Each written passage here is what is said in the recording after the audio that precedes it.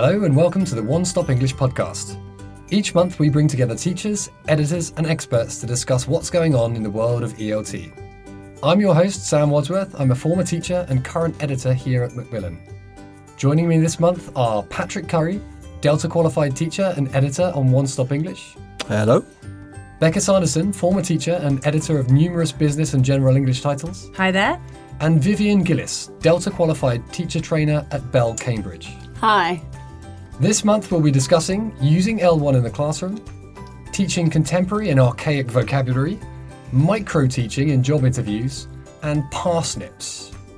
And we also have an interview with Silvana Richardson, Head of Teacher Development at Bell, Cambridge, and staunch advocate of equal rights for non-native teachers. Right, let's get started. Becca, get us up to speed with bilingual education in California. Yes, well, back in 1998, California voted in the English-only approach in public schools. So this meant that bilingual programs for English language learners were banned. Now, bearing in mind that more than 2 million school children in California speak English as their second language, this was a pretty controversial move. 17 years on, a U-turn is underway and voters are being asked to overturn the law by approving Proposition 58, the Multilingual Education Act. In fact, San Francisco has already passed a resolution supporting the act with absolutely no opposition from the public, which might be an indicator of the overall result. But this turnaround is due mainly to research carried out by the Stanford Graduate School of Education and San Francisco Unified School District, where they examined student performance in different types of English language learning programs and found that, and I'm quoting from the Stanford website university here, while students in English immersion programs perform better in the short term, over the long term, students in classrooms taught in two languages not only catch up to their English immersion counterparts, they eventually surpass them, both academically and linguistically. So I thought this was pretty interesting in terms of ELT. And, you know, while I realise it's not exactly the same setup, there's a definite crossover. I mean, if you think about your CELTA training, you'll remember that using your students' L1 was something you were not expected to do. So, you know, we learnt techniques like instruction checking and concept checking to kind of navigate around that situation. So, Vivien, as a CELTA trainer yourself, can you tell us the official CELTA line on L1 in the classroom? Well, yes, I think it hasn't really changed. The official line is that English should be used for everything. And if you can't use English to get it across to your students, then you're doing it wrong. Mm-hmm. However, I think that anybody actually sort of thinking about it logically realises that students' L1 really has a place in the classroom. So officially, yeah, it's still run the same way. Mm-hmm. But I certainly advise all of my trainee teachers that they shouldn't ban L1. They need to use it as a resource and rely on it to support the students, because it's a really unfriendly environment otherwise. Yeah, absolutely. It's a bit tougher when you're in a multilingual class, however. You know, and this works very well if you're teaching in the country, whereas if you're teaching here in the UK or in America, somewhere like that, you've got a multilingual classroom, it's a bit tougher. Uh-huh. But as long as you allow some kind of conversation between the students, that's a way to get around it. Yeah, that's interesting. I mean, yeah, if you do have the same mother tongue as all your students, which is often the case these days, what do we think are the advantages and disadvantages of that, of using L1 in the classroom? I mean, should we do disadvantages first? Anyone? Yeah, I mean, the obvious disadvantages you've really mentioned. I worked in London in the same school as Patrick, actually, and we had multilingual classes, so it was really difficult. I think one way you could kind of get around it is if you had sort of a French student, when I was monitoring, I could kind of go up and say, I think it means this in French. But it is difficult for the whole class because it was mixed. Yes, if it's mixed, yeah. Well, this is where something like Google Translate really plays in. You have a lot of students who translate things on their phones, and again, you're supposed to kind of frown on that a bit. They're going to their Google Translate so often, and and especially having phones in the classroom. Yeah. So again, the temptation is to stamp down on that. But I think that that's more detrimental. In a multilingual classroom, I think support from apps and things like that is actually really, really useful. Letting the students, sometimes you might have two Turkish students, like two Arabic speakers or something like that, and allowing them to be paired together, which normal methodology says they should be split apart, actually can be more supportive that way. What about students, though, translating for each other? Because I've definitely had classes where you had two people in a language that I didn't speak, say Spanish or something, and they would be trying to explain the rule to each other or the word to each other, and I just have no idea whether it's correct. And it's really sort of tricky as a teacher because you're kind of like, well, I want them to, speak to each other and explain it, but I have no idea whether they're doing it properly or correctly. Yeah, I guess you lose control a little bit as a teacher, which might not be such a good thing. I think the trick then is to monitor then in production if they're using the word correctly, and so you have to see, sort of assume that something sensible is being said between them, and then really check later on in the use of language to see how, to see if it's being used right. Right. Yeah. I mean, I think it depends a lot on the level of the class as well, because if you've got a lower level class and they don't have the capability to explain something using alternative words, then translation can be fine because it's time saving. But when you have a higher level class, often they could they have the capability, they have the language to be able to explain the word using other language. All right, let's move on. Patrick, I understand that Americans might not talk about daddocks and frog stranglers for much longer. Yeah, that's right. This next story is about old words and new words. As listeners are no doubt aware, the English language is not set in stone. Every year, old words which have fallen out of use are removed from dictionaries, while new words and phrases are entered into lexicon. Earlier this year, the Oxford English Dictionary published a list of new words which are being included in their latest edition. So today I'm going to give you 3 of these words and I want you guys to guess what they mean. Okay. Right, okay. Right, word number 1 is cheeseball. Cheese ball. What is a cheese ball? Is it a type of crisp? Something edible for sure. Does sound edible. Or like an idiot? Oh, no. Person. Yeah, somebody who's yes, really slimy, cheesy. yeah. Cheese ball. Yeah. Yeah. Okay, we're getting close. So cheeseball is an adjective or a noun. As an adjective, it's lacking taste or originality.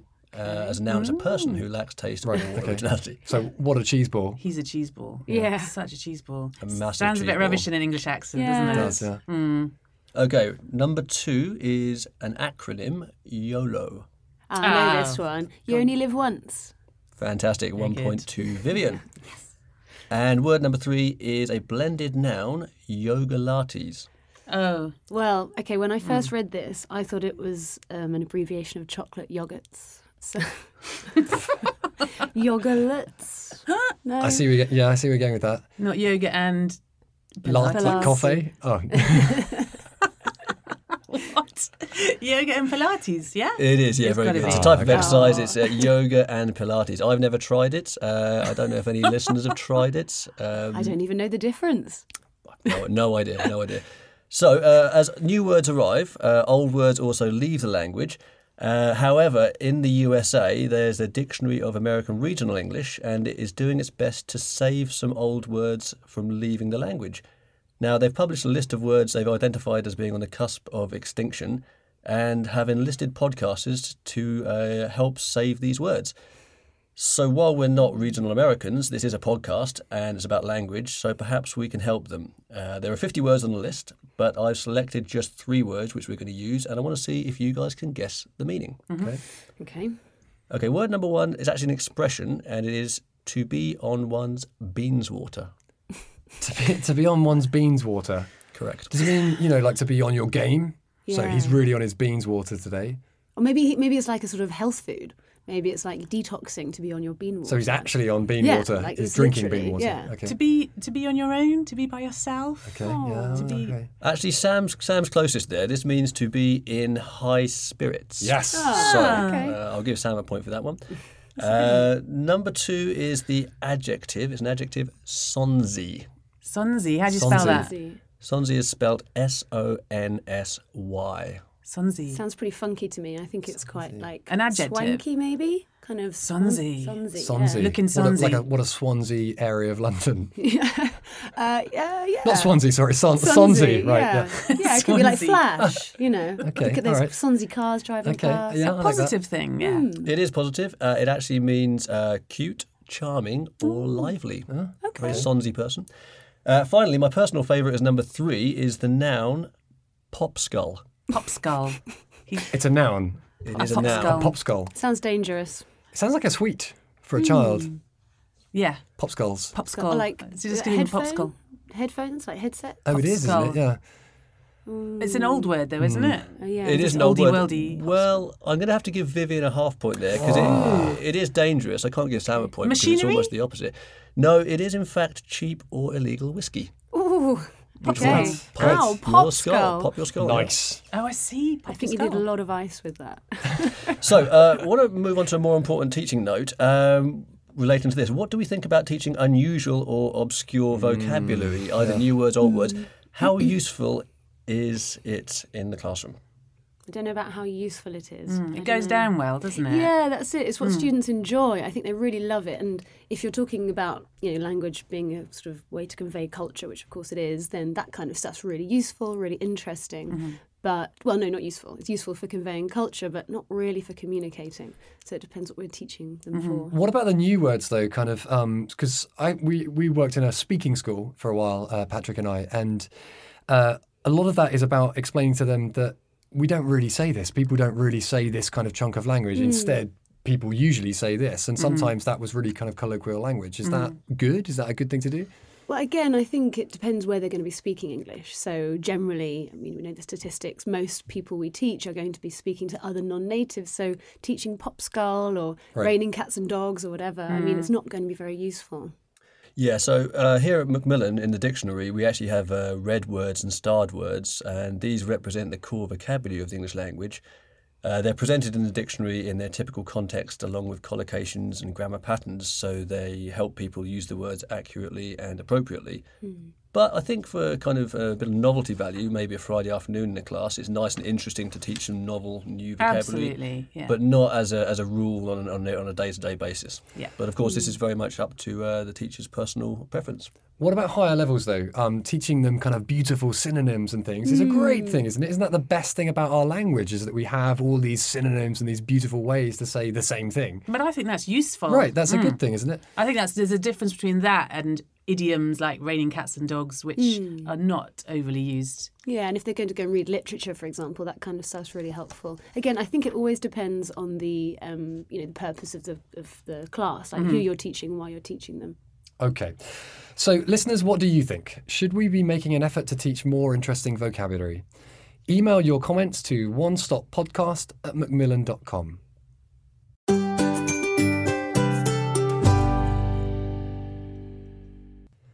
Okay, next up we've got Warmer of the Month.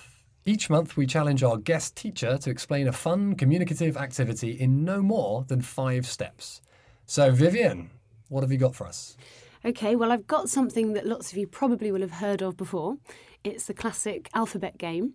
The reason I've chosen this is because it's got a really wide application, and I've just come round to using it after doing some teacher training. And you can use it in lots of different ways. I'll demonstrate the basic way today, and then maybe we can talk about some alternatives. Okay, so we've got Patrick. You're going to go first. Thank you. Okay. And then you can follow next. Okay. Becca. Okay, so we have the alphabet behind us, A to Z. And as we go back and forth, I'd like you to name one country beginning with each letter of the alphabet. Okay. Shall we see how quickly we can do this? Okay. Okay, on your marks, get set, go. Argentina, Belgium. Cambodia, Denmark. Egypt, Finland. Georgia, 3. Hungary. Ooh, Iceland, Jerusalem. That's not a country. okay, right. So, well done. Okay, so what are the other applications? Like, obviously, with countries, with pairs as a competition. Absolutely, yes. You can have 2 teams as a board race. So you have line people up at the board and they have to get down to Z as fast as they can. Classic, yeah, they love it. You can go round the room a bit like we were here, but around the whole classroom. Less pressure, like that. Yeah, you can have teams of 2, teams of 3. You can even try and use apps in the classroom, that get them onto the IWB Yeah, you as could do well. how many of each letter can you get? Yeah, So- absolutely. that's good too. And you can do it at all levels. You just have to decide. Obviously, lower levels, you could have animals. Higher levels, sort of adjectives or adverbs. You can have words which collocate with each other as well. All right, brilliant. Thank you very much. Okay, you're welcome.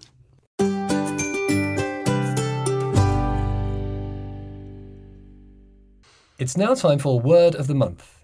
Each month we discuss a piece of ELT jargon and how it affects teachers. So, Patrick, why are root vegetables so important in ELT? Well, this is actually the answer to a question that many teachers have probably asked themselves, which is why do English language course books always cover the same topic? And why don't they tackle more controversial issues? The answer to this question is, in fact, parsnips. So to most people, a parsnip is a bland root vegetable. But in the world of publishing, the acronym PARSNIPs refers to a list of themes and topics that ELT course books are not allowed to talk about. So Vivien, Hi. can you tell me what the letters of the word parsnips stand for? So the topics they're not allowed to discuss. Okay, I'm going to assume one of the S's is sex. That is correct. One of the R could be race. It is not race, Okay. no. Maybe, gosh, it's quite difficult. Swearing, could that be one of the S's? It is not. I was trying to think of taboo subjects here. Yeah, in fact, we only have one S. The S at the end is to pluralise them all. But I'll give you a clue. One of them is a type of food. One of the Pork. It is. Very good, yeah. So pork Okay, is yeah, that makes sense. one of Sure. the taboo topics. Okay. Gosh, okay, politics. Is correct. Yeah. Alcohol. All right. Violence, maybe. We don't have a V in there. No. so- Okay. People go to church. People go to the mosque. People go to... Religion. Absolutely. I bundled that with politics. Two more. There are two Okay. more. What's left? One of them... N and I. Okay. something that people... Narcotics. It is correct, yeah. Okay. And the I I'm struggling with. Okay. Our final I is actually, I'm going to tell you this one, is isms. Oh, So, okay, like communism. yes, or socialism. Okay. So that's the that's the acronym PARSNIPs. Politics, alcohol, religion, sex, narcotics, isms and pork. These are topics which English language textbooks are not allowed to cover because they're taboo. Okay. So now you know. Absolutely. That's very interesting.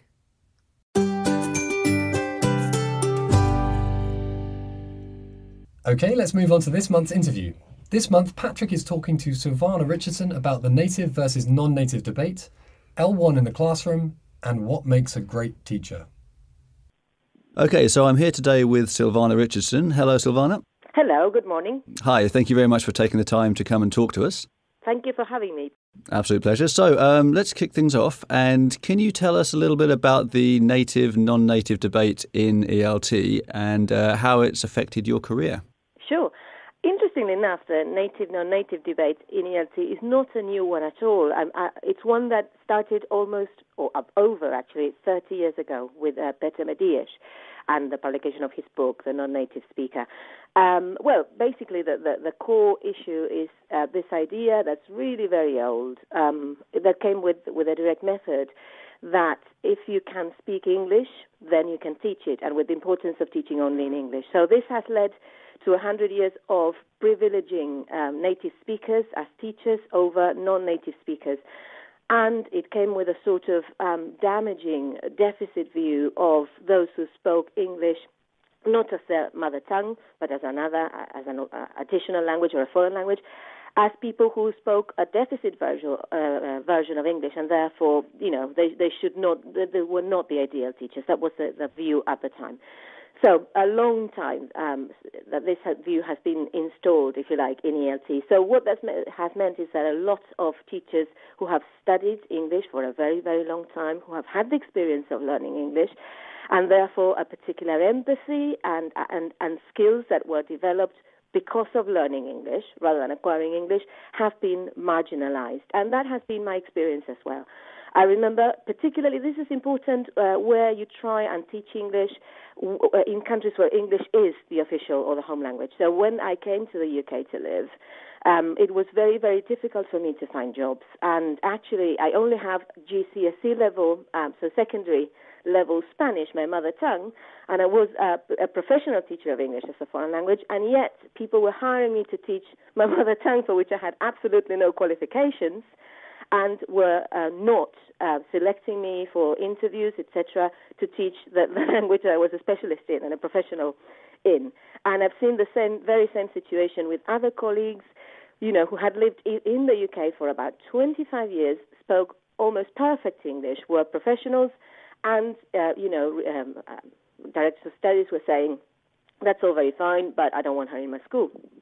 Also, I know from other colleagues and stories of people who have told me that in other countries where English is not the mother tongue, this is also a prevalent situation. So it's affected my own career in the sense that by the time I came to live in the UK, I was a teacher trainer, and I had to start from scratch, and I had to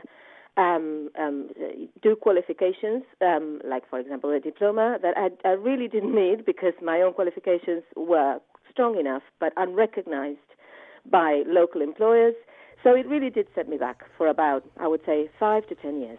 Okay, and so earlier this year you gave a very rousing plenary speech at IATEFL on this very topic, and it got quite a reaction.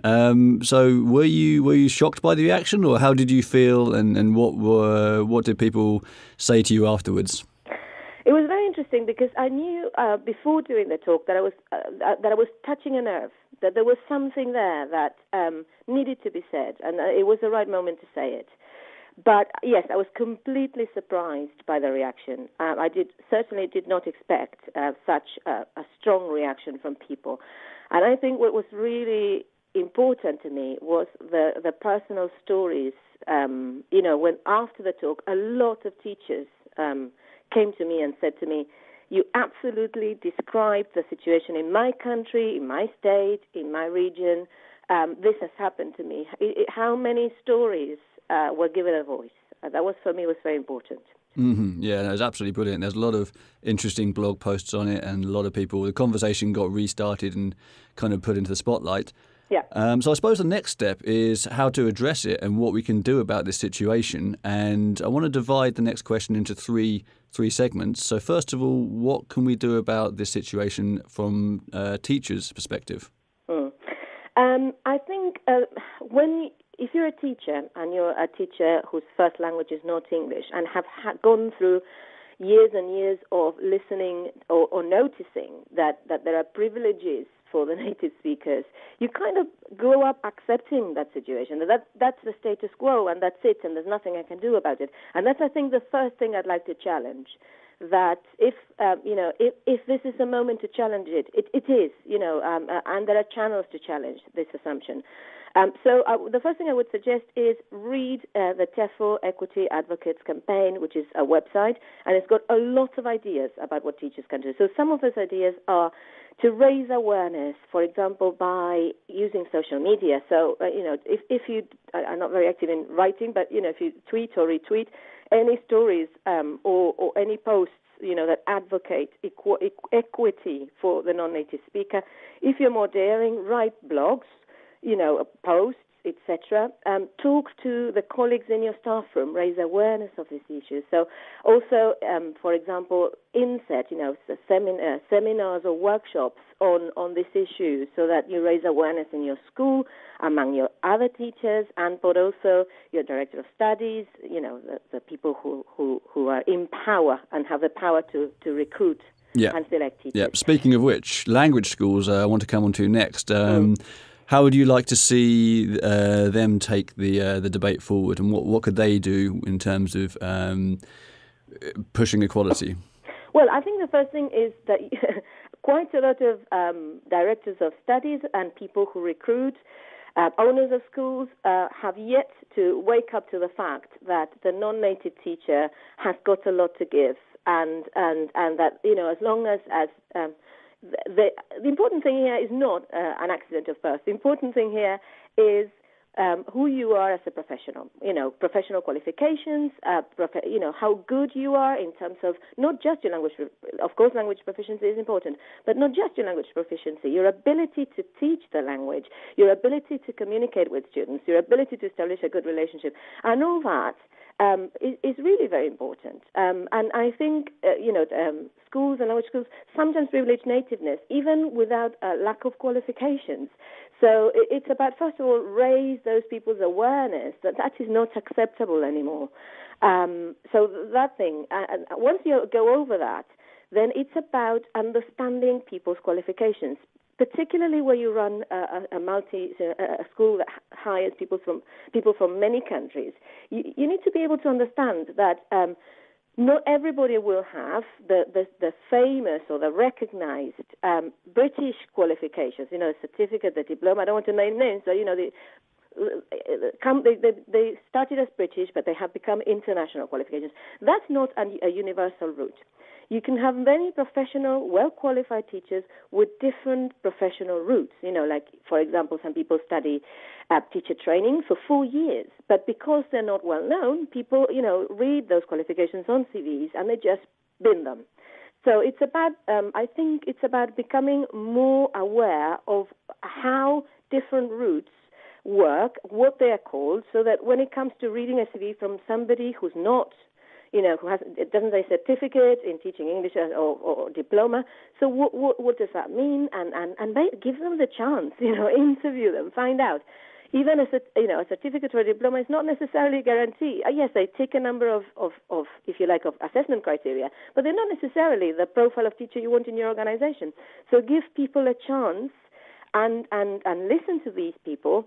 I would say for me, this is something that is not just about the native and non-native issue, but the best test of whether the teacher you're hiring, you're interviewing is the best teacher for your organization is give them the chance to micro-teach, to teach for about 5 to 10 minutes. And that's the best test. And that's where you see the really professional, good teachers that you want, and you can tell. And that's what I would say to schools. No, that's a very interesting idea, actually. So you're seeing a snapshot of their teaching skills, but so it's about experience and about qualifications, not about birth certificate, obviously. Yeah. Well, finally, from a personal perspective, here at Macmillan, what could publishers do about this? Is there anything you think of that publishers might be able to do? I think you're already doing very good work by interviewing, and bringing this issue to the fore, like what you're doing today, and raising the profile. Publishing, I would say, publishing more about this issue, but not just talking about it, but the related issues around. You can't separate the native non-native issue with what people who have. Who speak languages other than English can bring to ELT, and that research has recognized this as very important, which is the use of the student's own language, and how people who can speak other languages can enhance the teaching and learning of English through the use of the student's own language. I would like to see much more of that for example, in books, for students, in supplementary materials for students, in teacher training materials. At the moment, there are certain things such as multilingualism, the use of the student's own language, that in methodology, as I said, there's not just 1 or 2 research studies, but there's overwhelming evidence that the use of the student's own language helps, of course, in a principled way, helps, and rather than being a barrier, is a useful tool to learn foreign languages. And because the idea of the native speaker has been so important, particularly of the monolingual nature, those who only speak English, that pedagogy has been also marginalized, and I think it needs to be brought more to the fore. So particularly, as I say, in teacher training materials, supplementary materials, give teachers a chance to understand why this is important and how to create not just a failed monolingual, but a student who's a multilingual user, a bilingual speaker of English, in an increasingly global, multinational world. I think that aspect is not doing the student any favours, let alone the non-native speaker teacher. No, absolutely. So brings me to my next question, which I think kind of feeds in from your answer there. But how do you feel about using L1 in the classroom? Obviously, I think there's definite benefits to it. Would you encourage it through your teacher training? Absolutely. As I said, principle and judicious use. There's a lot of research that says if you use between 4 and 10% in whole class interaction, particularly at the lower levels, there is absolutely no evidence that it increases the use of the student's own language. It actually doesn't do anything. So there's nothing wrong with using the student's own language. There's also research that if the teacher uses only English at all times, it does not increase the use of the students' use of English. So clearly there is something there. There's also research around the importance at the lower levels of using a bit of the student's own language to reduce anxiety. Of course, if you're anxious, you can't learn English. This is well known. So, the students feel anxious if you use only English, particularly at the lower levels. So, it's very, and also, I don't want to bore you with this, but I think it's important to bring it to awareness. To raise people's awareness. The other thing is that, again, especially at the lower levels, students need to make connections between the words and the phrases that they already know with the target language they're learning. And this thing that you need the language you know to learn the language you don't. There's a lot of research in neuroscience now that we now know.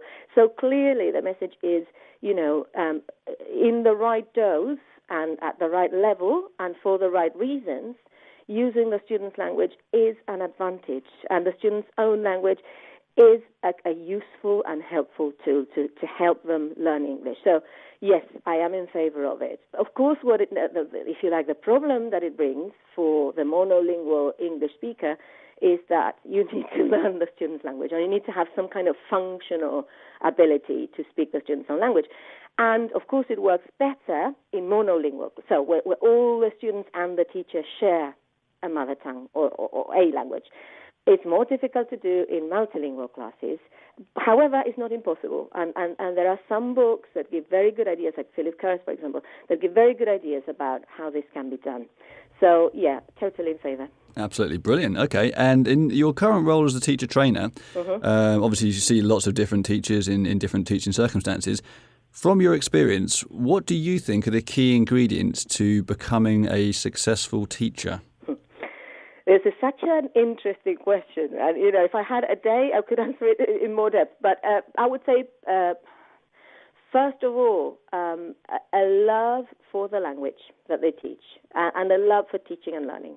It's very important to really, really love what you do, because that is inspiring and is motivating, and a love for students, to want to be there.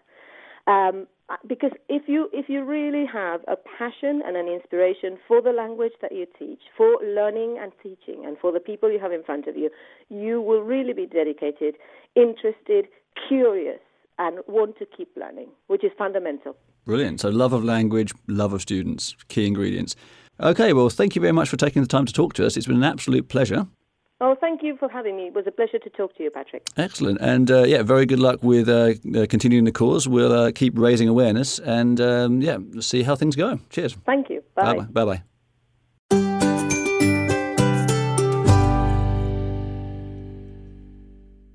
All right, great interview. I'm not really sure we need to add anything more to the bigger issues that you guys covered, but I did want to ask you about micro-teaching in interviews.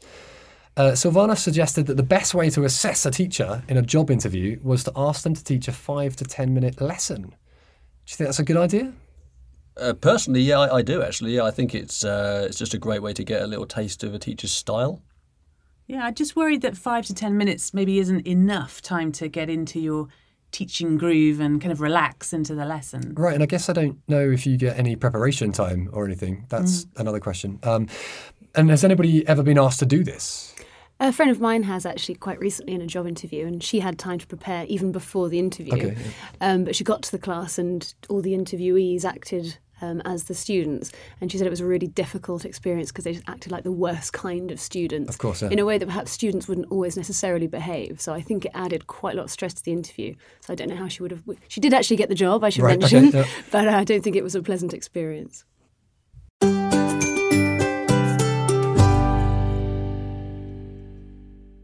Okay, let's move on to Teacher's Dilemma. Each month we describe a common classroom issue and ask our listeners to send in their solutions. Last month, Becca described the problem of students constantly turning up late to class and getting angry with the teacher for not letting them in. Listener Daniel Kinris sent in this solution. Daniel writes, after diffusing the situation, I would probably let them in with a warning and a brief explanation about the policy. If they're elementary level students, I would probably alert an administrator or some other support staff who speak the student's language, if available, to explain the policy. I would also need to follow up with the manager or administrators behind the policy. If it turns out that this is a recurring problem, then perhaps the policy is not appropriate for the school's cultural context. With that said, in an L2 setting with multilingual students coming from different countries and cultural contexts, a stricter policy will likely prevail, so that students from more punctual cultures and who have disapproving attitudes towards latecomers, and possibly the teacher him or herself, will not be disrupted by the latecomers. So thanks very much. That seems like a very reasonable solution, Daniel. Anyway, Becca, what have you got for us this month? So, one of your students is confident, outspoken, and keen to use natural-sounding phrases like "by the way" and "it depends on." However, they continuously make basic grammar mistakes, and when you try to correct them, they shrug and say, I know, but make no effort to improve. What do you do? Well, I think it depends why they're learning, as always, but I think for a general English student, my own personal opinion is I'm less worried about grammar. I think that if the student communicates well and they can be understood, particularly if they use a natural turn of phrase, I think that's a really good thing that should be encouraged, and so I'm less likely to pull them up on the grammar. If you're teaching an IELTS situation, however, that really wouldn't cut the mustard, so you'd have to kind of explain to the student that this was an important way to get through the exam, but if it's just for communication purposes, I don't think grammar is such a big point. Okay. Very interesting. Okay, all right, listeners, it's your turn. Send in your solutions to this month's dilemma to onestoppodcast@macmillan.com.